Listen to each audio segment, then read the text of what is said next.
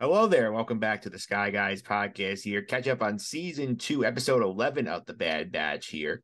A rare good episode of this show, I might say. I'm one of your hosts, Mike Phillips. Normally, Pete Costner is here with us here, but he had to sit this one out. But with us here today is the former prime minister of the podcast, Nick Fraietta is here. Nick, how are you? Doing really good. As most people are aware, this episode came out the same day as The Mandalorian, so most of their focus is not on this episode, but it was really good. Yeah. It wasn't even Disney Plus's focus in this episode. I mean, you watched Mandalorian first. They even send you here. They sent you to Andor. Yeah, my guess is that it's a different demographic they're looking for. Yeah. You know what I mean? Yeah, but still, new Star Wars content is new Star Wars content. I agree, but they must not. Yeah, Nimba's not here, and since Pete's not here, I'll mention at the top of the podcast here. If you like to hear on these Sky Guys podcast, feel free to subscribe to Apple Podcasts, Google Play, TuneIn, Stitcher, Spotify, Amazon, all the usual suspects. Not only do you get all these fun Bad Bad episodes, if you're a fan of us on the Just on the Suffering podcast, I don't know how you found it without the feed, but you get the Mando episodes early here as opposed to over on Just on the Suffering. That's right. You got all you gotta do, as Pete says, it's a click away. If you haven't done it by now, what are you doing? Yeah, if you have not done it now, I don't know what you're doing here. You can also follow us on social media, Nick. How can they do that? At Sky Guys Podcast on both Instagram and on Twitter. Absolutely here. You can also follow me on YouTube. Mike Phillips on YouTube. Video version of the podcast is up on YouTube here. And normally we do the news on Bad Bads, but we did on Mandalorian. So no need to do it again, Nick. Yeah, I don't need to do it again. There's some news there. You can check it out in the Mandalorian episode, which go to the page, you'll see all listed in chronological order, so you'll be able to find it easily. Yep, absolutely. So let's get to this episode here. We have Metamorphosis is our episode today. So I gotta say, Nick, I was pleasantly surprised by what we got today. Me too. Yeah. Me too. I thought it was awesome. Yeah. It was. It made my choice better because I told you off the air. I said like I decided to watch this one first today. I said, like this is sort of like be like the kid. Like I want to eat the vegetables where I have to eat all the good stuff. So I You got did, and I called you crazy. I said to Mike, I said, let me know when you watch Mando. And you said, I'm watching Bad Batch. And I was like, we waited 2.5 years and you're watching the other one? yeah, But I guess yeah, that's what you did. it paid off. Yeah. Yeah, it paid off with a good episode here. I did enjoy this one here, and like I for once like the parody ripoffs they did here, like when they had like the aliens parody in the intro, I thought that actually worked for once. Yeah. That was really good. Yeah, it's really exciting, really well shot visually, and like the fact they didn't actually show you what got like killed that poor clone trooper, a lot of fun. Yeah, it really was. It just seemed like a different show. Did you ever notice that? This show was like, Bipolar. yeah, it's like I don't know what the percent is, but a good like I don't know, 70% of the episodes are the same, and then all of a sudden there's these episodes randomly come out of nowhere, and you can tell. I don't know about you, I can tell the opening scene and the next shot, like the way the music was, and everything. Oh, it's a good one. Yeah, It's just like you could tell right away, and I was like, oh, it's a good one. They decided to try this time. yeah, And I have a question for you because you're more of the background in this kind of film and whatnot, and like like movie, TV, and like media, I guess. So shows that are on television, on like network television. So for example, Smallville was on network television, right? yes, it was. And Smallville had 22 episode seasons because the network demands that out of them, right? Yeah, that was the standard back in the day, and from Right, and usually those network television shows are still mostly the same. They start around Labor Day, they end on Memorial Day, right? yeah, with like repeat sprinkled in there. Yes. Yeah. So my question is, they don't have the same with streaming platforms, right? Like Disney Plus doesn't demand a certain amount of episodes out of the pit, or maybe they do, but not nearly as much, right? Yeah, you would say so. So why do they have these episodes that suck? Like not this week, but other ones. I don't know. That's a good question because like Because it makes sense in shows like Smallville or The Flash or whatever, because they have to hit a 22 episode season. So we can only come up with 15, let's say. 7 of them are just going to be terrible. Well, nothing we can do about it. yeah, that I don't get, especially with these cartoon like shows here. I mean, I figure, oh, like it's cheap to make. Let's get more content in there. But like when your stories are so wildly disparate, like with this one compared to what we had the last like 2 weeks or the episode where they're in treasure hunting, like it just feels like two different shows. It really does. But you know what? Glad we got the good one this time. Yeah, I'm glad we got the good ones. I got a 33% hit clip if we're getting a good episode or a bad one this show. Yeah. Yeah. Yeah, so we do see the alien intro. It's a lot of fun here. We do see that the Empire is doing experiments on this planet called, I think it was Tantus, they called this planet. Yes. Yeah, so they're on Tantus. Found out that Nala Se is there after they arrested her at the end of the last season. That they've been keeping her here and she's refusing to help them with their cloning projects. Yeah, it makes sense. They took her, you know. They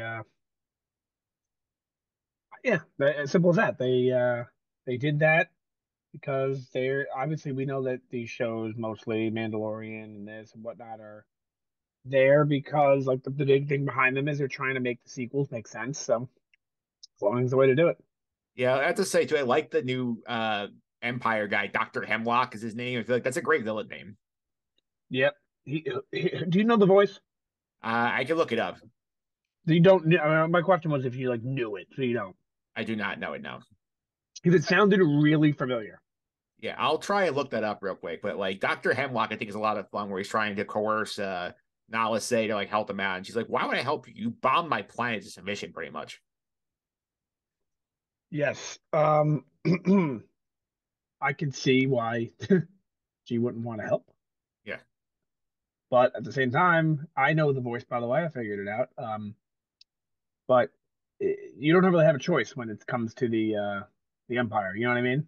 But the voice is actually his name is Jimmy Simpson, and he plays a character in Always Sunny in Philadelphia. If you've seen Oh, movies, I know Joey Simpson. He played and younger he was William in in House of Westworld. Cards. Yeah, younger William in Westworld too, famously.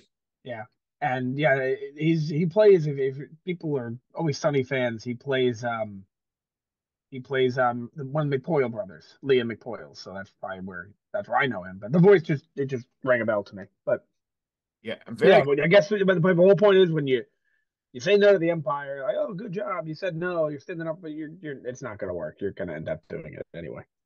yeah, I'm very excited to have Jimmy Simpson in the mix here for this show because he's a very talented actor. But anyway, we'll go forward here in the storyline here. We do see that Nick, we get a little bit of fallout from last week where the Bad Batch are on the Hollow with Sid, and she's trying to, like say, hey, good job, guys, you got your ship back and all of this stuff, and they're like clearly pissed. They're like, no thanks to you, and then like they sort of hold out because she wants to get on a mission to go retrieve like treasure from the shuttle that crashed at the beginning of the episode, and they basically find out Nick that she only giving them 30% of the cut. Yeah, 30% of the cut on these missions. Doesn't that seem ridiculous? They're the ones doing it. Yeah, it does seem pretty crazy. They're doing all the work, and like Sid, I guess she's giving them like free lodging Intel. and food and intel. But like, I mean, I feel like it's gotta be closer to 50-50 than doing the legwork, Yeah, I would have thought so too, but guess not. you know. And we do get a little bit of hesitation. We see here that Hunter basically like refuses to like bargain. She goes out to 50-50 because like they basically put her in the corner about that. And I did think it was interesting here where like she can tell that Hunter is pissed at him and like she basically says like, what are you gonna do about it? Yeah, she calls him headband, right? Yep. Yeah, she sucks, and most of the Bad Batch sucks as well. Yeah. Not all of them, but most of them suck.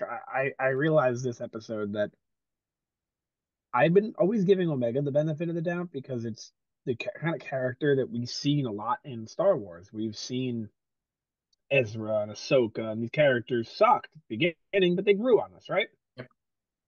And I'm like, all right, we're halfway through season 2, and she still sucks. So I'm on Team Omega sucks now. And that scene just kind of like, I don't know, the way she was arguing with Sid, it's just very childish. Yeah. I think the one thing I'll take away from this is after they hang up the transmission here, that Hunter clearly has decided he's done with Sid and he wants to move on from Sid. And Tech says, like, we can't break from her cleanly because she knows information about us that's compromising her. So, like, what the hell does she know that, like, they can't just break up with her cleanly? I'm not sure, but I do like how they basically said, let's just do this one last mission for her, take the 50% and then leave, you know?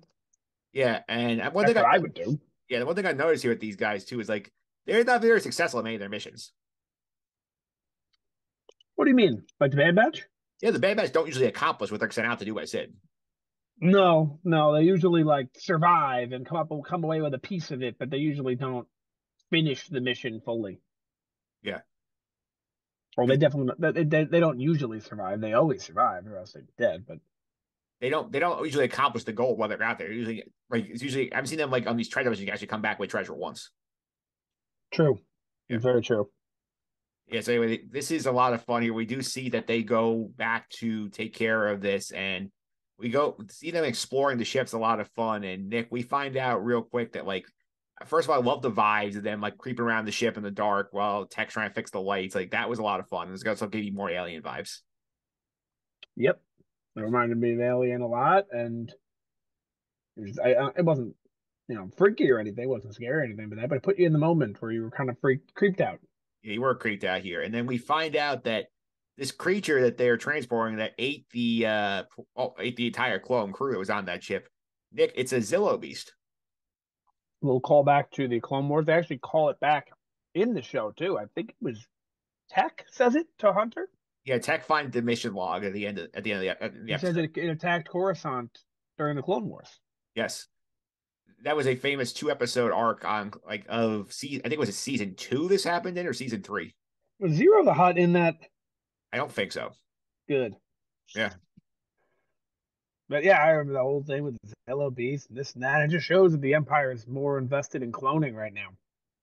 yes, It shows that that's something that about the Empire we never knew throughout the movies or any of the other shows or anything is how heavily involved they were in cloning, and now we're finding that out.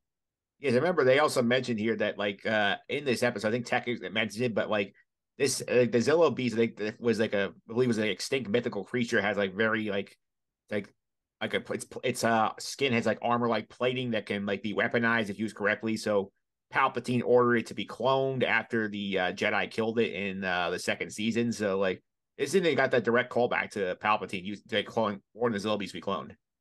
That's right. And I just changed my audio. I don't know if you could tell. Yeah, I can. It wasn't using the mic. Now I am, but that's good. Um, the whole Zillo Beast thing coming back to me, I just mentioned it, but it screams sequel to me, and I think that's really what they're doing with this show as well. They're trying to make the sequels more credible, and if you introduce cloning early enough in the timeline, it shows that this was the plan all along, so that somehow Palpatine returned line makes more sense as we go on and on and on. Horrible writing, horrible line, but now it makes sense. What do you think of what the how the Kaminoans did with the Zillo Beast enhancers? Because now the Zillo Beast basically it feasts on energy and like it's effective. It's like Omega's like energy weapons don't work against it. It can still repel all the gunfire here. So like this thing is like mad dangerous. Yeah, I'm not sure what they did, but whatever they did must have been at the Order of the Empire, maybe even not the Order of the Empire. I don't know. I would assume it was, but it makes for a very scary future to think what else you could clone and add power to it. I guess like a Sith, maybe. Yeah, certainly look at that possibility here. We do get the sequence here where I think the Zillo is chasing them. They get a corner in the thing. Tech throws a bomb and like into the engine well to basically create a hole in the ship, and they have to go sort of like realize the hunter says, "Hey, like we let this beast out. It's going to attack the village. We have to try and help the village." And they're not successful this either because they can't stop the thing. It ends up being the Empire that saves the day, saves the villagers. Yeah, that is true. Um,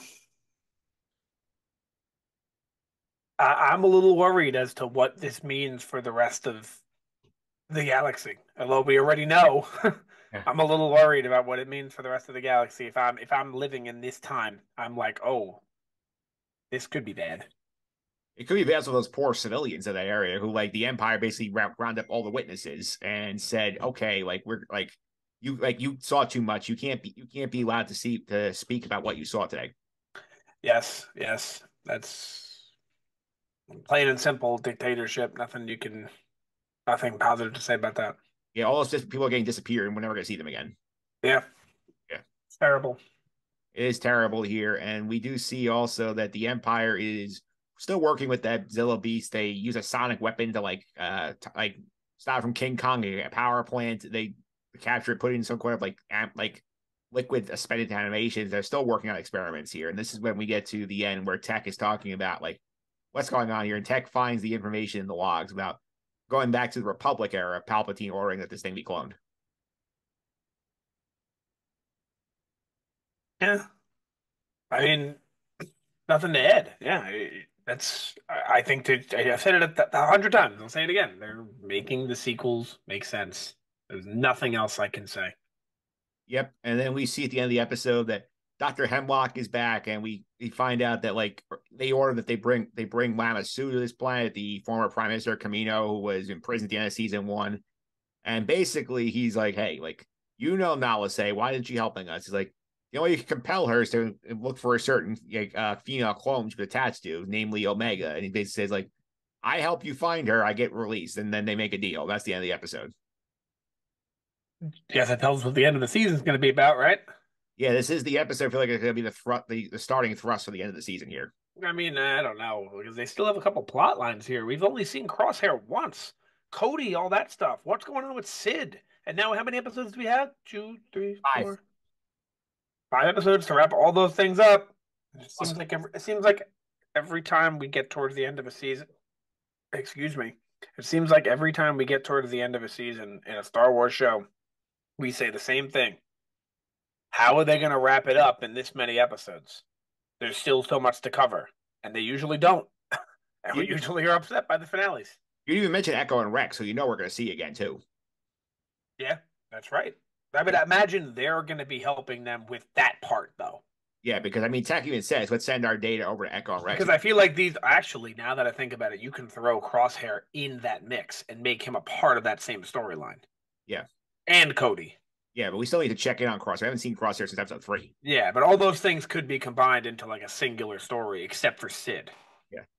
Well, I think I said my theory is that in 3 weeks we're gonna be done with Sid for good. I feel like break a tipping point at episode 14. Yeah, you don't need 5 episodes to build up to this finale. You could do 2 or 3 that involve Sid, and then another 2 or 3 for the last storyline. So I think they could wrap it up nicely, actually. Just please, no more filler. I think you have time for one more filler total.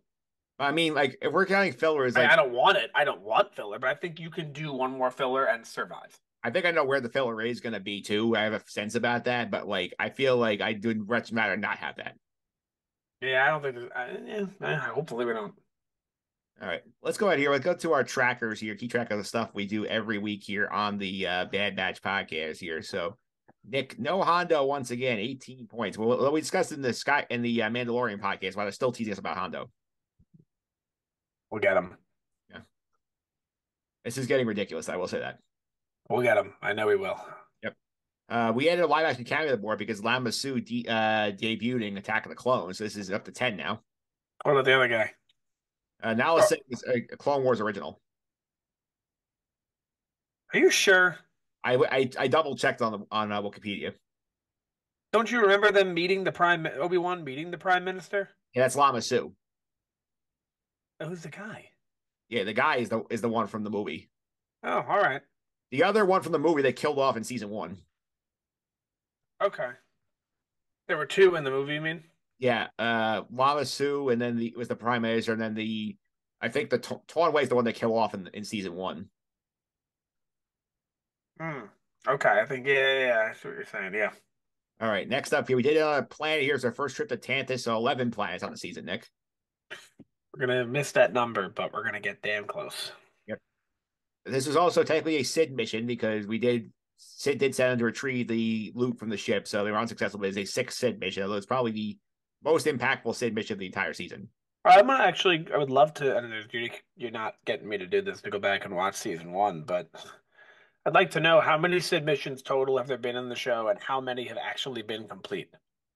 Yeah, that's something I'm not going back to do that homework. I'm willing to say, let's say there's 60 season. I'm willing to say there's about 7 last season. It puts us at 13, right? Yeah, I'll say about right. I'm willing to bet maybe 3 they finished. Well, I mean, I know for sure they finished dropping off the weapons to the Syndulas. That's only 1. Yeah, I think they rescued the Separatist Center. I think they were more successful last season than they were this season. Well, I guess this season's less about those missions and more about Empire cloning. Yep. Last but not least here, the clone tracker here. We added one because the main guy is named Scorch. So we have a named clone to add to the board, Nick. Great. Yep. What's that tracker at now? 8. Awesome. 8 named clones. The same mechanic as Mandalorian, where it's doing named Mandalorians. as opposed to like trying to identify every single Mandalorian on the screen. Here's the same thing with the clones. All right. All right. Next up here, we'll go to our MVP, LVP board. We're going to discuss the best and the worst here. P has not got a chance to check out the episode as recording time. He's going to submit his stuff next week. So he will let us know next week what's going on with this. But here's where the board stands after 10 episodes of the season. The top of the board here, tied between Cody and Tech at +3. +2s, Gungi, Palpatine, and Nick, your favorite, Benny the Thief. +1s, Echo, Romar, and Nick. We're still on the board in the positives. Who? Oh, us. Yeah, nice. Yeah, the Sky Guys +1. Yeah, look at us. Yep. We are better than most of the cast of the show. Yeah. And zeros, Wrecker, Senator Chuchi, and Omega. -1's a big pile of them. Hunter, Crosshair, Governor Groton, Tony Ames, Disney, Venomore, and Mako from last week. Vice Admiral Rampart is -3, and Sid is -5. Bring up the rear here. So, Nick, you can start us off here. Who is the MVP of the week? I'm going to take Dr. Hemlock. I think he made a great impression and made himself a very serviceable villain for the end of the season. And hopefully that's the route they go with. And awesome job. I think a lot of shows suffer, a lot of movies suffer from not establishing a villain well. And I think that's could be the opposite of the case right here if he turns out to be the main villain. I'm giving Tech the points. I feel like his technical know-how is very important. He did uncover important information about the Zillo Beast that he's able to pass on to Echo and Rex. I'm giving Tech another point. All right, good for Tech. Yeah, Tech is probably, I think, he's clearly the most valuable member of his team so far. Yeah. All right. Pete's we'll get to next week. LVP's here. I'm going to start out here. I'm going to have some fun with this one. I'm going to give this to the Empire for not being able to transport their Zillo Beast correctly. And I think that they got very bailed out. The Bad Batch interfered with this and got the Beast out so they could capture it again. So I'm giving the Empire the LVP. I'm giving it to Omega. And there's not really a specific reason. Just because I realized I don't like her, and now I feel like we need to get her down that list. Yeah. You want to push her? You're pushing her to the negatives. I am because I realized it. Just like I said, I'm waiting for this character to turn it around and be like, okay, now she's a great character. Ahsoka sucked in season 1, but Ahsoka's great. When is it going to happen? Yeah, I don't know. Good question. That's for sure. Yeah, I will make a prediction here for next week. Pizza give his to Sid. Well, Sid sucks. So because Sid also puts them in harm's way in this episode. On purpose, though, probably. Yeah, I assume so. So I'm assuming Sid's gonna be -6 next week. We'll confirm. What does she have against them, though? I think she's pissed off at them for like because like if they just do these missions and just make her money, like then why would they be mad? Well, I mean, she's not. Like I said, we talked about earlier. They're not very successful, and like, yeah, that could be it. Maybe they suck, and that's why she doesn't like them. They're like she's basically like they're eating her out of house and home, and like she's not getting any return on this investment, in her opinion. All right, so next up here, we do the grades, the episodes, a scale of 1 to 10. 1 is up there with the 1978 holiday special, the worst piece of Star Wars entertainment of all time. 10 is up with the prison episode of Andor in terms of the greatness of the show. So, Nick, give me a grade for this episode. So, I want to make it very clear before I give my number here that when I give an episode a 10 or a 1, I mean for that show. When I give an episode of The Bad Batch a 10, and an episode of Mando a 6, I probably still like that 6 Mando episode more than I like the 10. Just even though it's lower, it's just I'm grading it on a different scale. Yeah. With that being said, though, I'm giving this episode an 8. You're an 8. I think it was a really good episode. I don't really have any flaws with it or anything. It was really exciting and one of the good episodes of The Bad Batch. Yeah, I'm giving it a 7 here because I felt like I was thoroughly entertained by this one. We set some good plot points up, a good villain, Dr. Hemlock. I feel like we did some good work this week. Yeah, I'm upset that Pete didn't get to be involved in this because I know he'd been not loving the show to say the least, and this is something that he would have been happy about. Well, next week he'll let us know what he thought of this episode. Yeah, it's not like he's not coming back. Pete will be with us. Pete was with us on the Mandalorian podcast that you guys have heard, and he'll be back with us again for both Mando and Bad Batch for next week. Yeah, speaking of next week here, our episode next week is called The Outpost. So my guess is here. We've been teased in this mid-season interview by D. Bradley Baker. We have a crosshair heavy episode here. I think there's an outpost or crosshair has been stationed to. If something happens, that sort of changed the respect. That's my guess. It's about time. And speaking of D. Bradley Baker, I don't know what character he played, but I just watched an episode of Family Guy last night. It was a new one. I was trying to fall. I like to watch that when I go to sleep, just because Yep. it's mindless stuff. And he was in there. I saw him in the credits, but I don't know who he played. Well, it's good for D. Bradley Baker. Yeah, you get some Family Guy stuff. Must have been fun. I don't know how. You probably just go for a day or two and you're done. Actually, he's been doing Family Guy for a long time, so I don't know what he played, but seems like voice acting. I don't know. It doesn't seem like it's that daunting of a task, especially if you're a side character. Yeah, for sure here. And we're also going to be back next week. Well, next time you hear from us on the podcast here is you're going to hear Chapter 18 of The Mandalorian coverage here. Might be a day late because we're after record on Thursday next week out of respect to the fact that Nick's going to be a good husband and make sure he's there for his wife's birthday. So we're going to make sure that we'll get it out to you like as early, possibly late Thursday, more likely early Friday morning for Chapter 18 of the Mandalorian. Yes, that is true. I am a great husband. Yep, we are making sure Nick protects his marriage here. That's right. All right, so that's all here, Nick. I want to thank you for the time. Really appreciate it. People want to follow us on the social media streets. How can I do that? At Sky Guys Podcast. Sounds good. You can also follow me on Twitter, mphillips331. It's MPHILIPS331. This week on the Just and Suffering podcast, we had some fun. We did an NBA crossover episode with the guys in Sorry to Interrupt podcast, talked some NBA hoops. Most of the Rocky movie rankings. And Nick, your rankings caused quite a stir in this podcast. Yeah, I rank the Rocky movies the way I rank the Star Wars movies. I'm not ranking it based on what's the best movie. That's not fun. You can just sort it by best to worst on Rotten Tomatoes. Yeah. You don't need a podcast for that. You got to base it on what you enjoy the most. Yeah, well, you definitely shook it up. I will say that. People want to check out. Nick was not on the podcast. His ratings were included in the panel with his brother and a guest of the Sky Guys, Mike McGowan. Yeah, I talked to my brother about it, and he was like, "Oh, how do you put that one high?" I'm like, "Because I'm not ranking it. What's the best movie? I could just sort from good to bad on the Wikipedia page and do it that way. That's no fun." Yeah, that is no fun. That's it for us this week. We'll be back next week on the Bad Batch. Have recap coverage here back next weekend. But until then, may the force be with you.